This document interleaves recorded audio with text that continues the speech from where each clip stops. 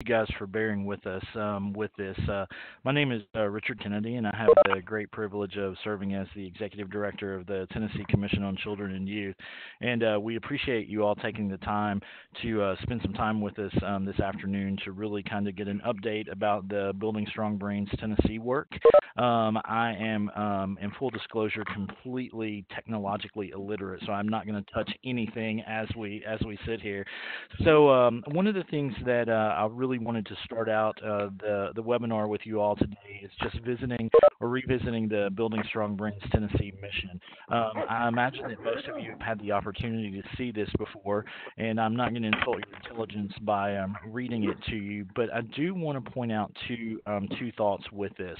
So when we first started the Building Strong Brains Tennessee work, internally and externally, we would refer to it as the Building Strong Brains Tennessee Initiative. Pretty quickly into the work, we realized that we needed to eliminate the word initiative because it makes folks think of a short-term project or a time-bound project, and we realized that if we really want to change the culture in Tennessee, it's going to take some significant time investment. So now we just refer to the work as Building Strong Brains Tennessee.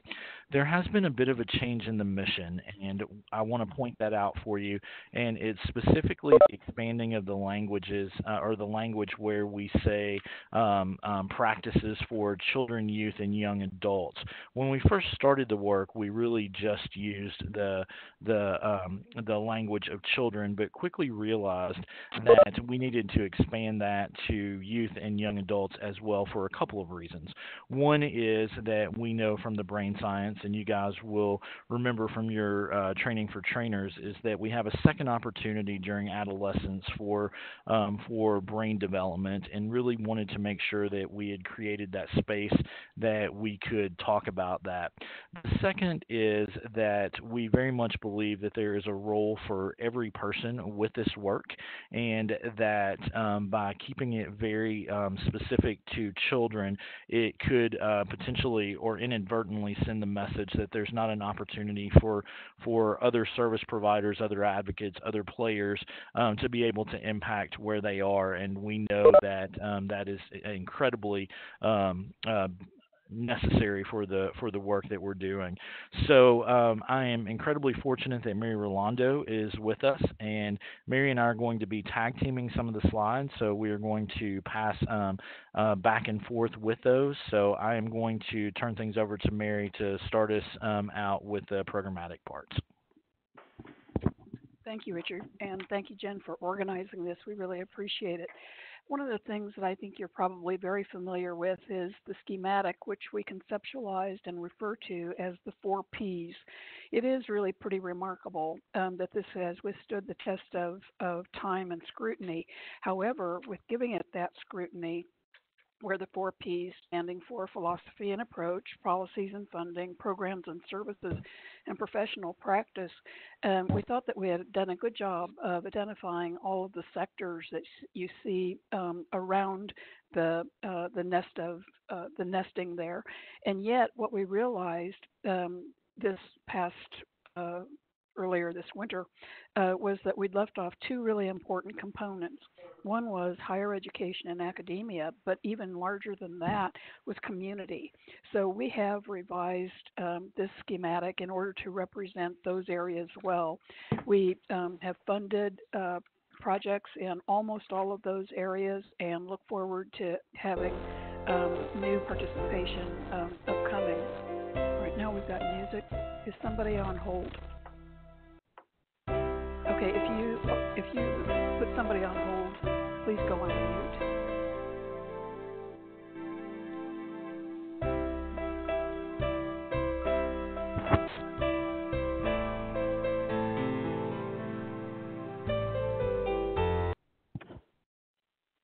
Yes, it stopped.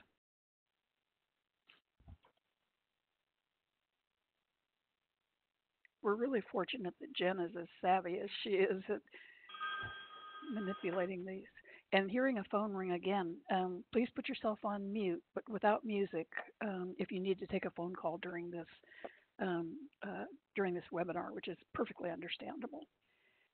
One of the things that Jen asked us to address was what has been, going on that may be same or different. And I think that probably you've seen this representation of the infrastructure for Building Strong Brains Tennessee. I want to point out that with the coordinating team identified at the top, which leads this activity that is comprised of both public and private sector representatives.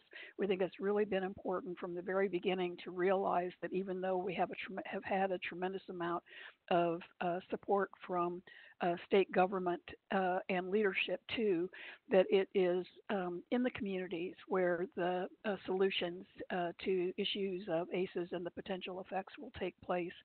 So at the very top, we do have representation from the private sector on the coordinating team. Then we're guided by the public sector steering group. I'm going to talk about that just a little bit more in terms of some of the pretty big accomplishments of the public sector over a period of time. It's balanced by the private sector steering group, which of course is in recognition that the community solutions and community innovations are what is going to change the culture in this state. We have been the beneficiaries of tremendous support from foundations and in-kind resources of Tennessee state government. You see the logos of the support that we've had at the base of that frame. I think that a spotlight really has to be put on the ACE Awareness Foundation for the contributions that it has made from the inception of the work in Tennessee to look at the serious health problems of adults in Memphis and say the only solution to this is to deal with early childhood development and look at the social determinants of health. And out of that early effort was the ACE Awareness Foundation was formed. We are the beneficiaries of a state partnership with the ACE Awareness Foundation that permits us to do some things at the state level that we might not otherwise be able to support. We've had unwavering support from Casey Family Programs with both technical assistance and participation in the effort from the beginning. The Healing Trust has been so supportive of the work that's gone on with Building Strong Brains Tennessee, in great part by requesting that any potential grantee of the trust address itself to child development and trauma responsiveness. And then I think it's a small estimate of about $375,000 per year that the Tennessee state government is putting into this effort, some of which is you're most familiar with because of the tremendous amount of activity that occurs through the Tennessee Commission on Children and Youth. And both Richard and Jen, I think it's appropriate to say applause, applause. The commission staff has just gone the distance and the quality of the work is superior. I'm not going to read all of these public sector accomplishments, but I do want to point out a couple of things that I think are important. One is under the Department of Children's Services, we've now are in the process of concluding the approach to build in all of the Building Strong Brains Tennessee values, metaphors, and constructs of brain development into parents as tender healers, which is the path training for foster parents. To be able to reach all the foster parents is just really quite remarkable. And then we've had some of the usual suspects and some of the unusual suspects at the table in this work. So I do want to point out that it's very significant that even within the Department of Correction, there is now a program at the West Tennessee Women's Rehabilitation Center called the Children's Gallery, in which every effort is made for mothers who are incarcerated to be able to bond with their children in age-appropriate ways and to the extent that it's possible in the rehabilitation center to be in a way that is, structured but culturally appropriate too. Education has just blown it out of the water. What has been accomplished by a very small group of staff in the Department of Education is commendable, and we put a big spotlight on the tremendous number of teachers and administrators who went through training for trainers. But now, as of this year, FY19, 72 schools were selected competitively from among 150 who applied to become trauma informed schools. I think that that is a significant contribution to changing the culture in Tennessee because schools are where children are and we want them to stay there. And so what we know from even some of the things that have been funded in with community innovations funded by Building Strong Brains is that when you can reduce the amount of time that a child spends out of the classroom and has more time in the classroom attending and learning, the better it is for all. Health, of course, has been integral to this, and just the recognition that ACEs are a primary factor in public health outcomes has been very, very important. Some of you may remember that a couple of years ago, the BRFIS study was called Fact Not Fate, and was an early focus on ACEs and the potential effects. It's also very important that all the health departments have been trained and they have an approach to sustain that training as turnover occurs. And then in human services, the ACEs training has been added as a part of their expectation for child care providers. All the TANF partners have been trained, and they are very, very consistent in taking a two-gen approach that includes ACEs and early childhood development. Mental health and substance abuse has been in a unique position to integrate ACEs and trauma-related services into SOCAT because with the major grant that is in mental health and with which TCCY also participates. It is just all the projects come together with youngsters, young people, as Richard commented. We really want to make sure that that we don't discard the notion that youth are still in development and can benefit from trauma-informed and trauma-responsive services. So I think that that's probably a major fortuitous link between Building Strong Brains and SOCAT. And then the Office of Criminal Justice Programs has been a major contributor with both funds and policy approach, and especially with increasing the awareness of Handle with Care has been a big step forward, and there'll be more to come on that front. And so then with TCCY, actually, Richard, I'm going to defer to you to talk more about this because you obviously know it. And then I do want to point out that TennCare, the MCOs, have been remarkable in what they've done in terms of getting their clinical staff trained. Their case management people are familiar and with all of these things, and it's really quite novel.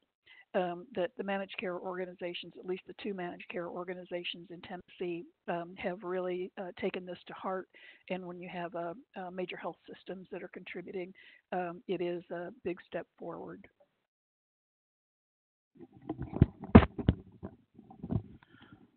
So, as we started this work, one of the things that we realized very quickly was that there was a lot of conversation and awareness that was happening within offices in downtown Nashville within state government folks.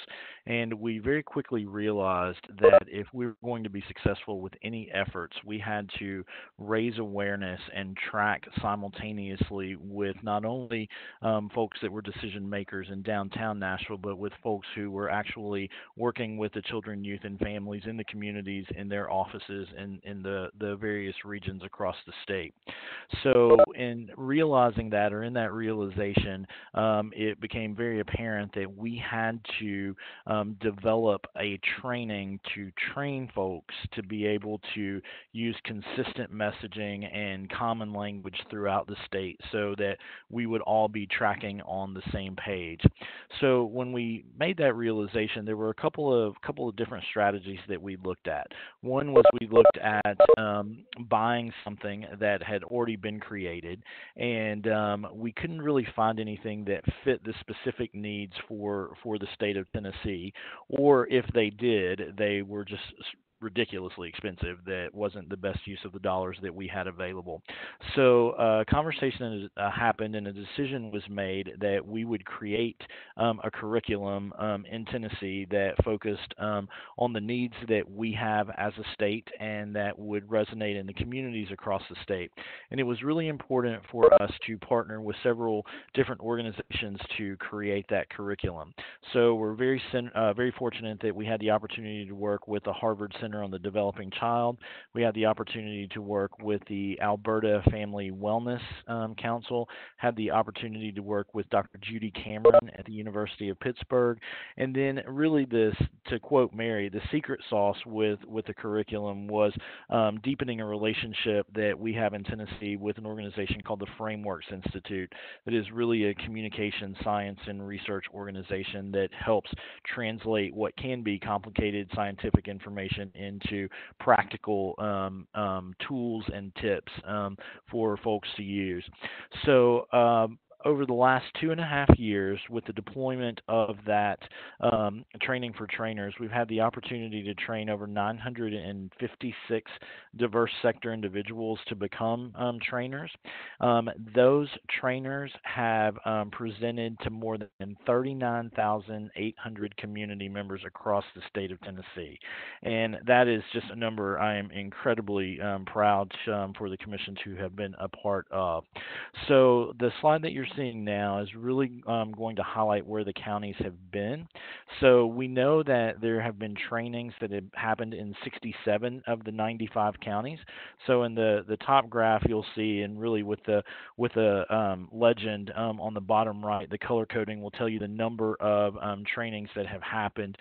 As with a lot of things, you'll see that the darker the colors are really in the more urban areas, but I specifically want to praise folks for all of the work that's happened in the more rural communities across the state. That's just incredible. At the commission, we have a standing meeting every Monday where we talk about the Training for Trainers work, and there are several things that we will process. And these slides and this data, or these data, are some of the things that we process. And so there are things that are interesting for us, and we continue to look at. So again, in the top slide, if you look, there's just a band of white along the river, and so that's an interesting aspect for us, and really causing us to think about strategies for that. The other graphic at the bottom is that there have been community members trained in 93 of the 95 counties. So the two counties that there have been no training, and again, we're very hesitant to say that just because of some limitations with our data collection, but the two counties are Moore County and Trousdale County. And so I would ask that if you are a trainer and you have any connections in Moore or Trousdale, we would love to be able to support you to do some training in those counties. I think the reality of the situation, like I said, is I would be willing to gamble that there have been folks that live in those communities that have been trained. It's just really a limitation of the data that we have. So we have finished the Training for Trainers cycle for this fiscal year. Are working on a plan for an additional Training for Trainers opportunities next fiscal year. There continues to be a desire for that.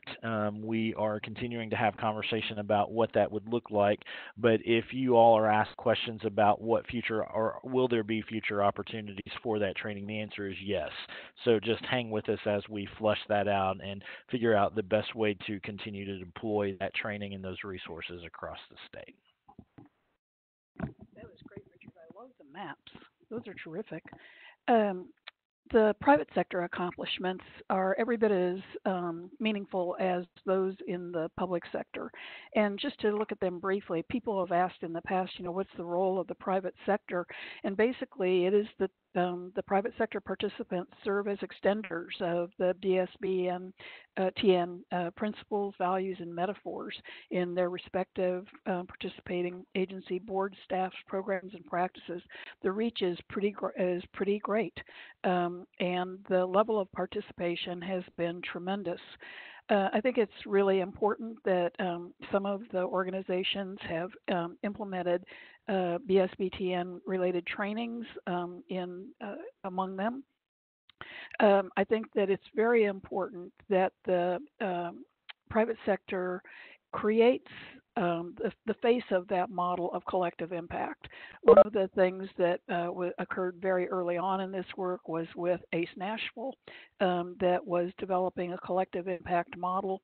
We were familiar with it in the Department of Children's Services because of having something referred to as the Three Branches Institute, which is where the three branches of each of the individual branches of state government, executive, legislative, and judicial, have a more powerful agenda when it's brought together.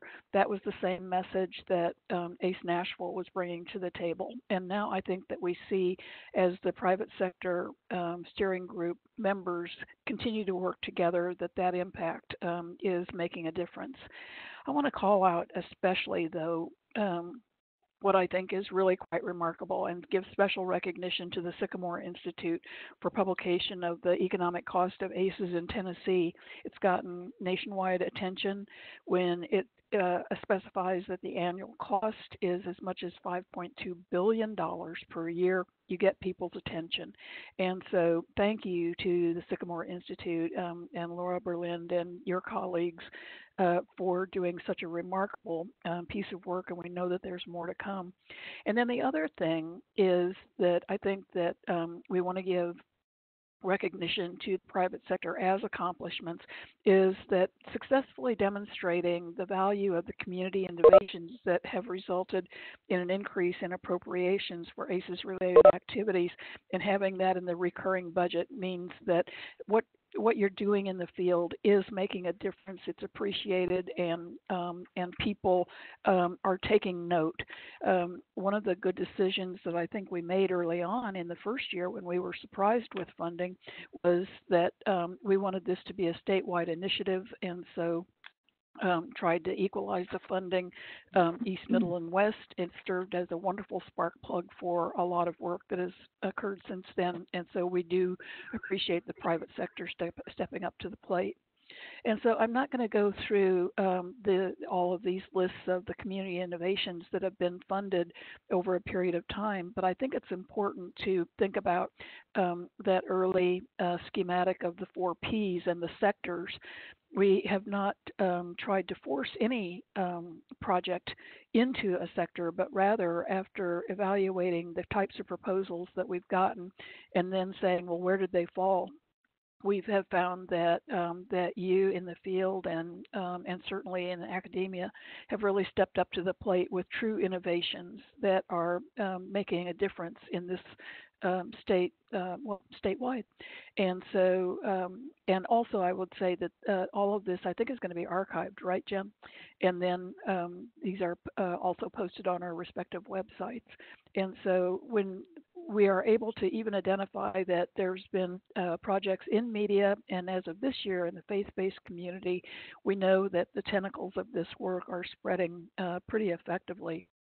And then again, to the extent that this is a statewide initiative, or it was started out as a statewide initiative, and now, you know, our intent is to sustain this with the really valuable work that's going on. Each of these 35 projects that you see depicted on this map will close on June 30 of this year.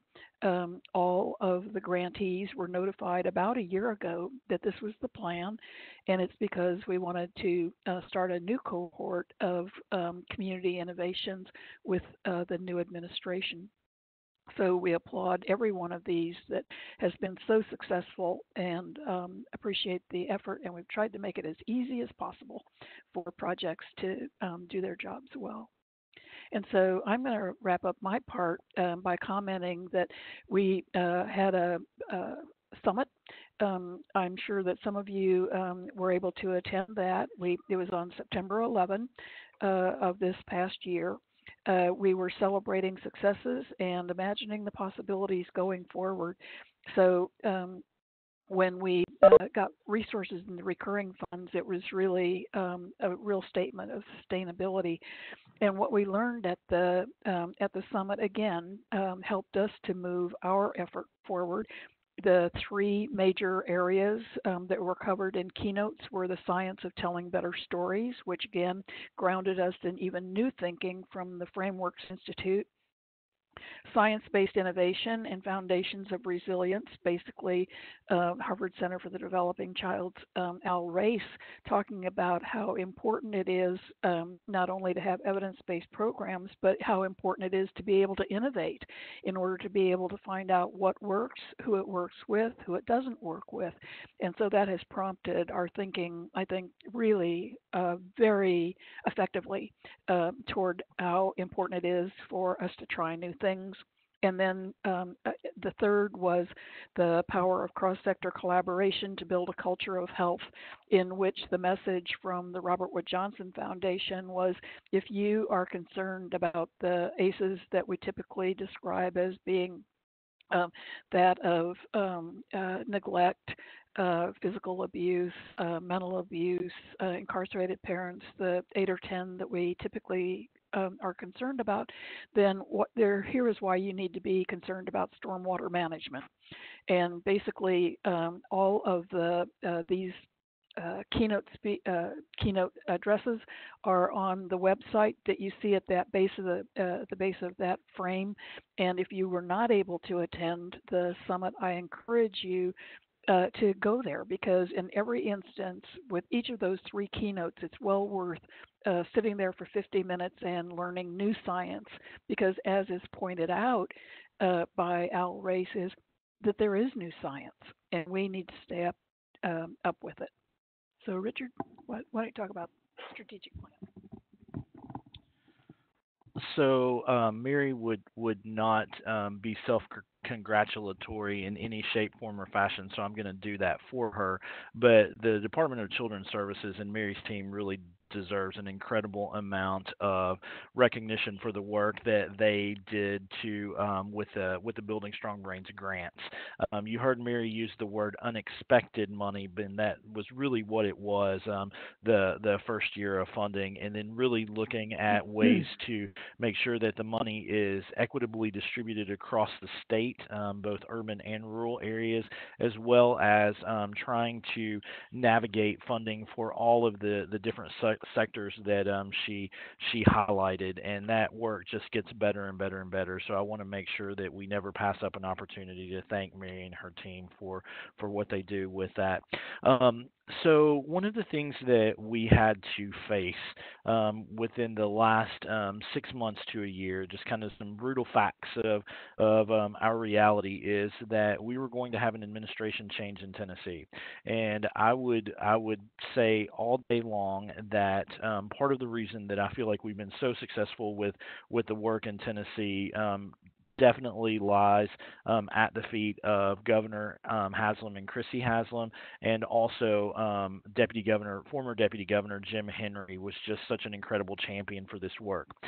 So we realized that they're moving on, and a new administration was going to create some challenges and some opportunities.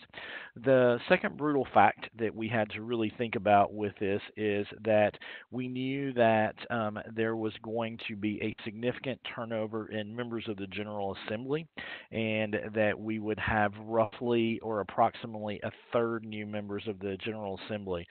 So we had to have some conversation about how do we continue the momentum, how do we build on what has already happened, and the plan for what will happen across the state, at the same time educating and continuing to build champions in the new General Assembly and in the new administration.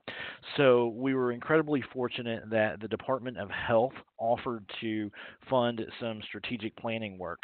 So we worked with Strategy and Leadership, a consulting firm, to really take us through pretty much a multi-month strategic planning process.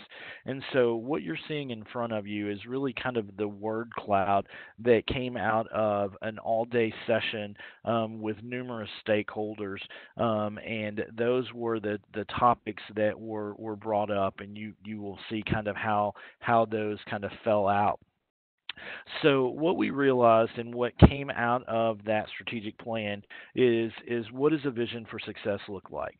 So we knew that we had to have universal awareness and commitment to not only the mission but for the strategies to accomplish those goals to fulfill the mission. We knew that we had to have competent, committed, inspirational leaders at all level.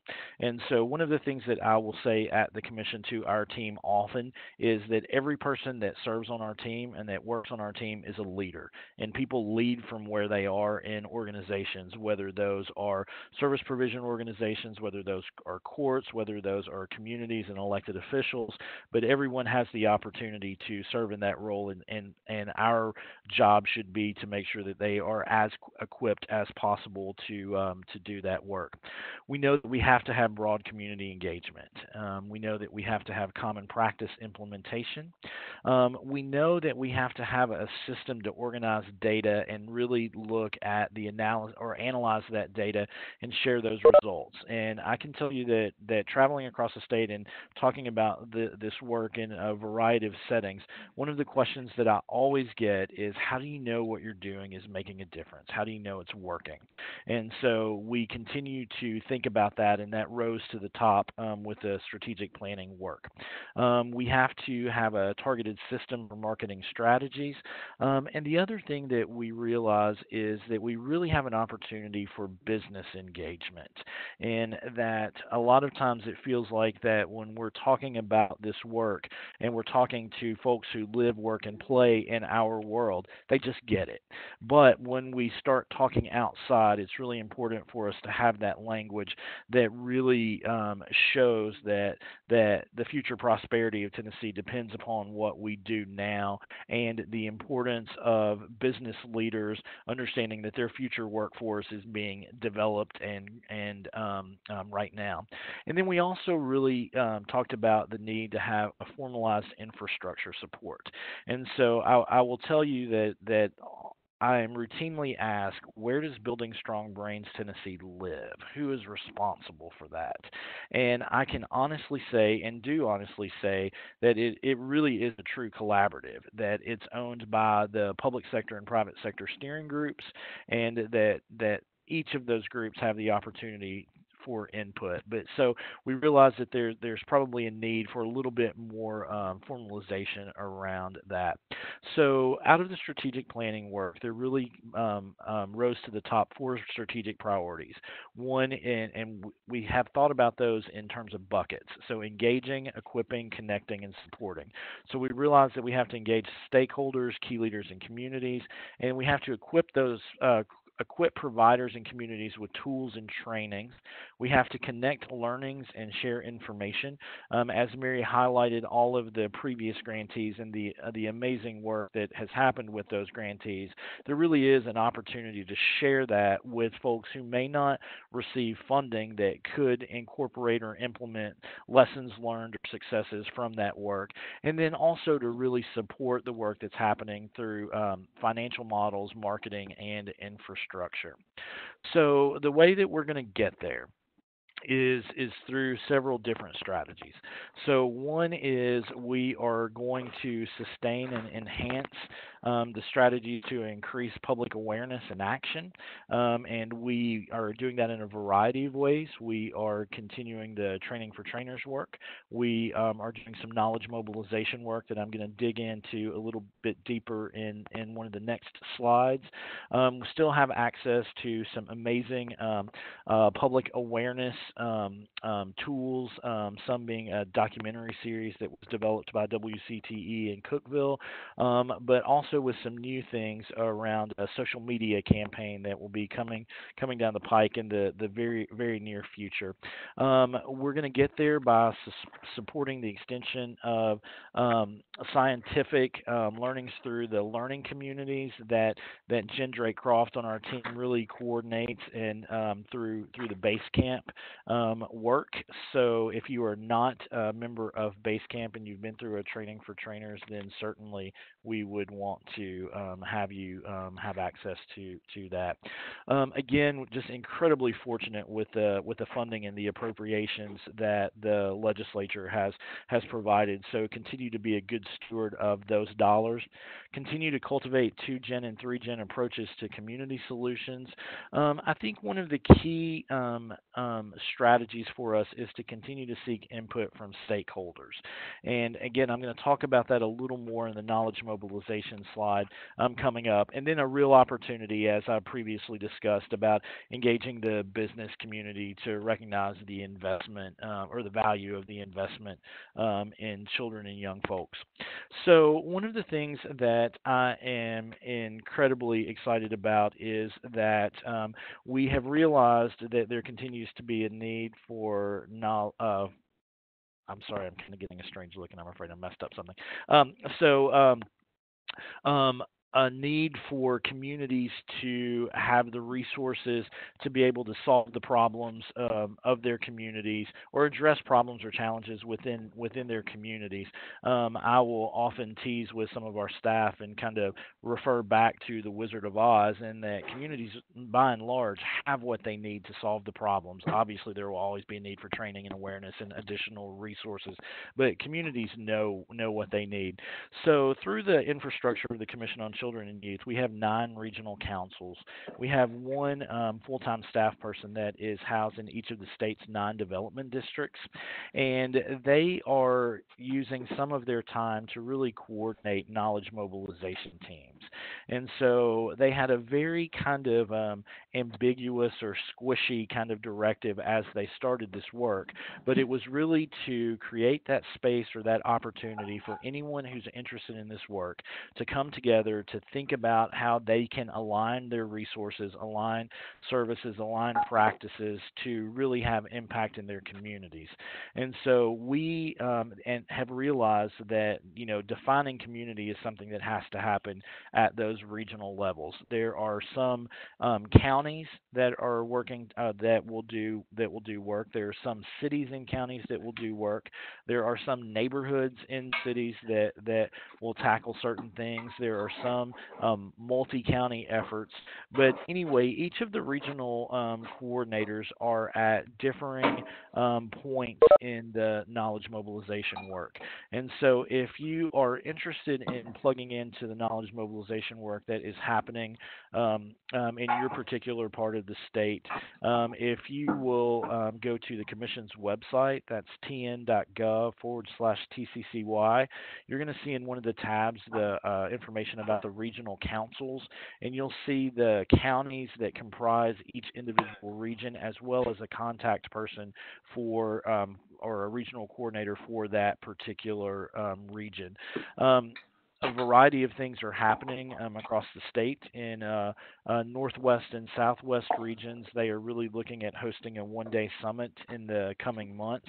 Others are very much in an awareness-raising stage where they are meeting with locally elected officials and other decision makers to bring them up to speed with this knowledge. But again, I would say with this that there is more than enough work to go around with this, and we have more than enough seats at our tables across the state to ensure that everyone has the opportunity for input into the work that is happening. Thank you, Richard. That was really a very, very good description. I want to say just a few things about the announcement of funds that was posted on February 1 of this year, that we tried to give as much time as possible to the potential applicants to be able to get as much time as possible in order to generate good proposals. So it will be a full 6 weeks that organizations have to do that.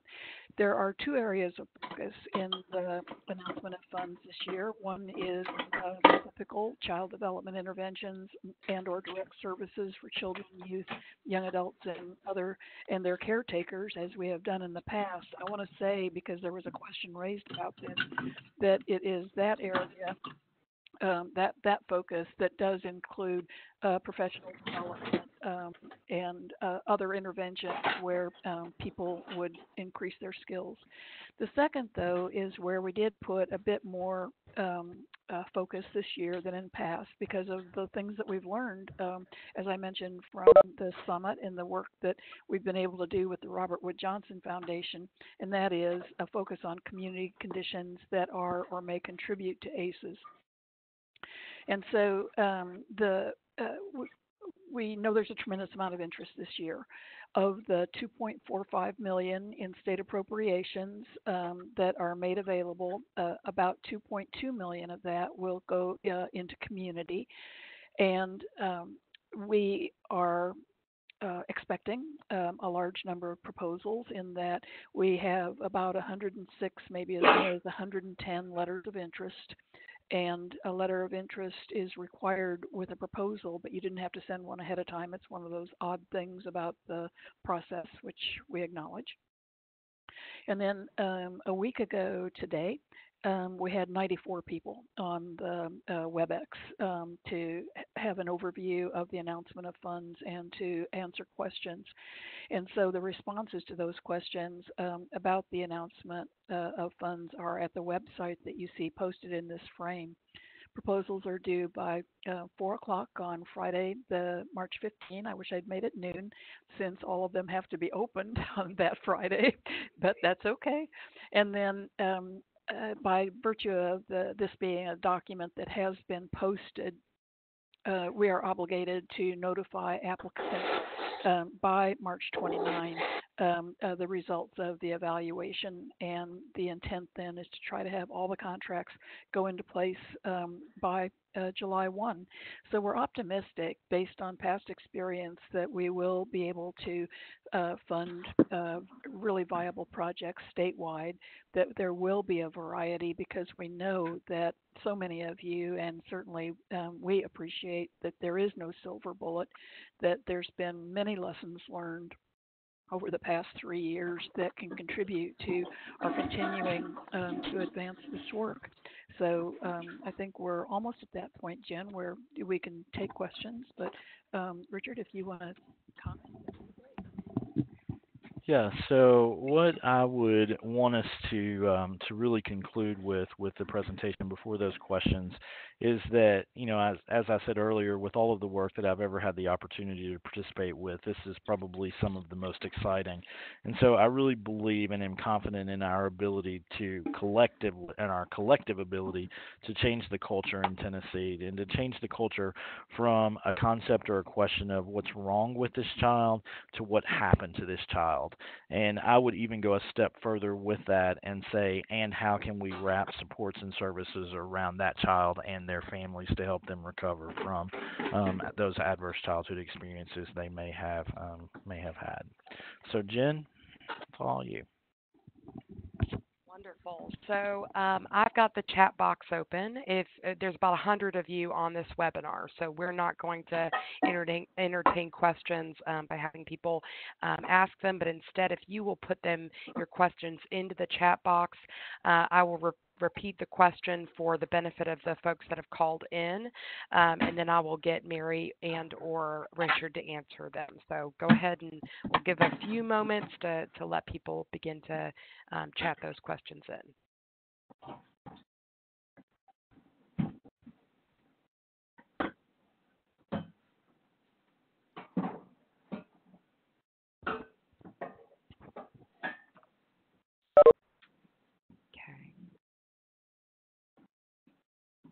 All right, I'm not seeing any questions pop up.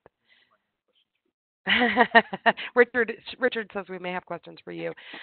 While we're waiting to see if anybody does type in a question, I do want to remind you all about Children's Advocacy Days, which is going to be held at War Memorial Auditorium on March 12th and 13th. You can register online, and we will send a link following this webinar for you all. It's a free event, and it'll be wonderful. It is patterned after TED Talks this year, so we're having our own version, CAD Talks, and we expect that it'll be great. We also will be planning to have another webinar as a part of our webinar series where our own Steve Petty will be talking about legislation that impacts children and youth and could potentially help mitigate adverse childhood experiences.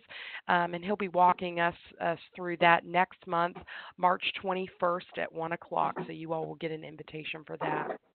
So I see a question from Tanya Elkins here that says, is there a plan to have more trainings in other languages? I noticed there are some videos available in Spanish now, but it would be great to identify trainers who could train parents or different groups. So Tanya, that is a great question.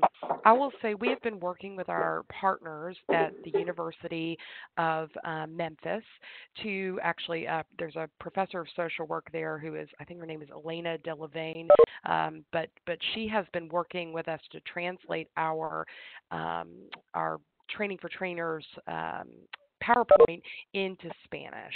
So that is almost done and will be distributed to the rest of you. We also had our partners at Metro Public Health Department in Davidson County translate a lot of our materials about adverse childhood experiences. So if you've seen our one pager or our bookmarks, they've translated that. We're just working with our in-house design shop to format those, and then those will become electronically available, I would say probably within the next 6 weeks. So the next question we have is, will you be willing to share BSB's strategic plan so that the community groups can plan to remain in alignment? So I'm looking at Mary and Richard here.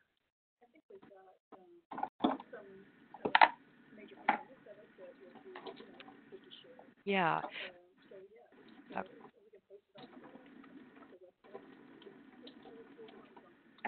Perfect. So Mary, just in case the sound has been a little off, Mary is certainly willing to post it on the website, and we will let you know when that's available. And she'll post probably more of the broad, overarching goals so that folks can remain in alignment. The next question is, do you have a master list of community partners who are ACEs trained and prepared to address with services you can share with this group? This will assist our case managers with coordination of care. And I should say that this is from one of our partners at AmeriGroup, which is wonderful, and a trainer. So what I would say is, a master list of community partners really changes so frequently that it is hard to have that. However, we do have KidCentralTN.com where everybody who receives state funding is listed, and you can find those services by zip code. Also, your local 211 should have services available. And then, if anybody wanted to share specific types of services in any of the regional base camp groups, we would welcome that. Anything you all want to add to that? Okay. All right. Well, I'm going to give it maybe one more minute, see if there are any other questions that pop up.